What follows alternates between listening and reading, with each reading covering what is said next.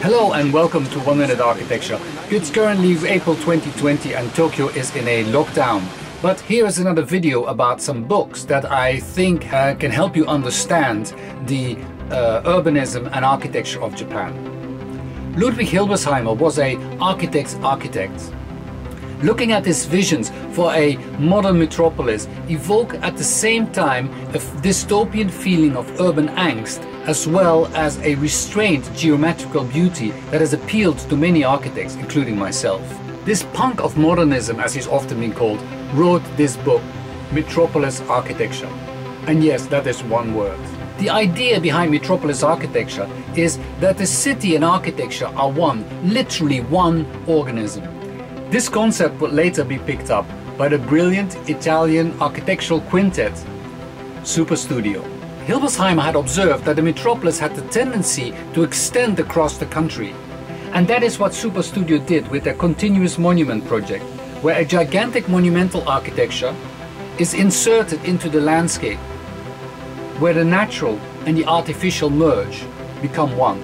Hilbersheimer wrote, "Metropolis architecture is considerably dependent on two factors: the individual cell of the room and the collective urban organism." This resonated with me, as I thought this is what basically has happened in Tokyo. When first-time visitors come to Tokyo, they are often overwhelmed by its chaotic urbanity. Buildings juggle together with no sense of coordinations between them. An architecture in which buildings are placed like islands, completely ignorant of their neighbors. So, to these visitors, I would give this book, Tokyo Style, by the Japanese photographer Kyoichi Tsuzuki.